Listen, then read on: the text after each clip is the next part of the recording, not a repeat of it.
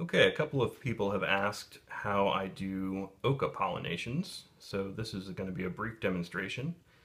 We're using a flower from the variety Sunset as the male pollinator, and we're using a flower and stem from the variety Hopin to receive.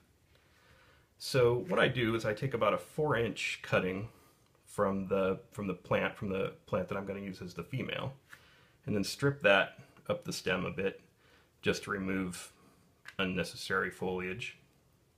This stem is going to be kept in a cup indoors, in a cup of water, so that it is not affected so much by wind and environment outside. So I've stopped here because here we have the flower stem coming off. We don't want to accidentally pull that off because that's the most important piece in this case.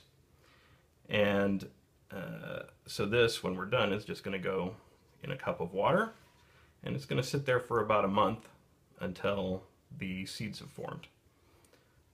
So we have to prep 2 flowers here, and we'll start with the female, which is the variety Hopin again.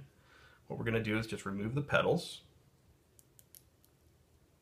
Often they come off all in one piece, very convenient when they do, otherwise you have to do them one at a time. I'm going to take my angled forceps here and just pull off the sepals.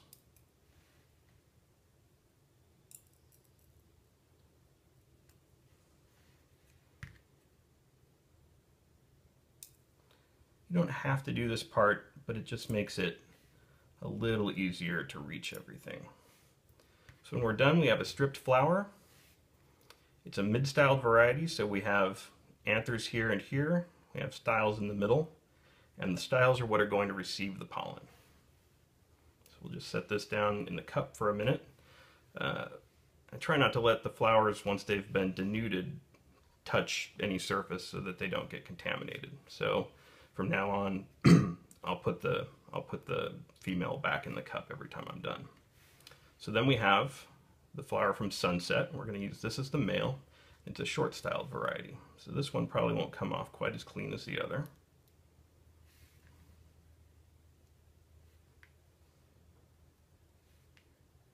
Six petals on this one, so it's kind of a outlier. Okay, so again, remove the sepals. It just makes the job a little easier.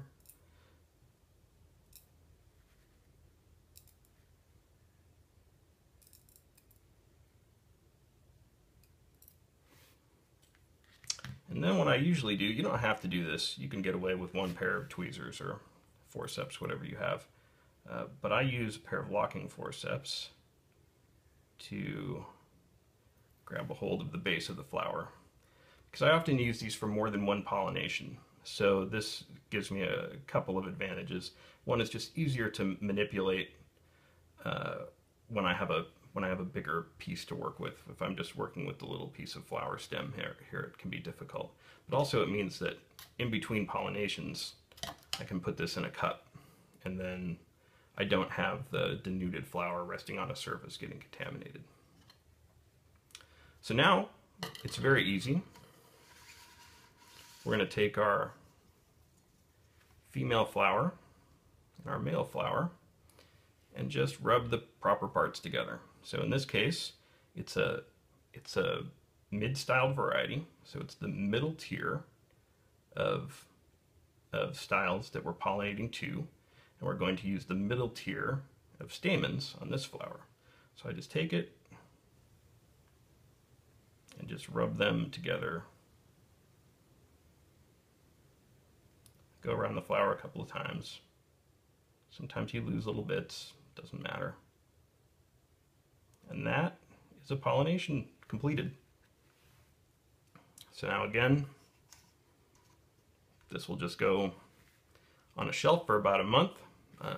When the seed pod begins to swell, I'll put a little bag over it to keep the seeds from exploding out of the pod. And eventually they'll just, seeds will appear in the bag after the pod explodes, and they're ready to harvest. And the male can be used for 2 or 3 pollinations. You can actually go even more than that, but I find that 2 is a pretty good number. You get about the same percentage of successful pods with two pollinations from a flower. So that's it, Oca pollination.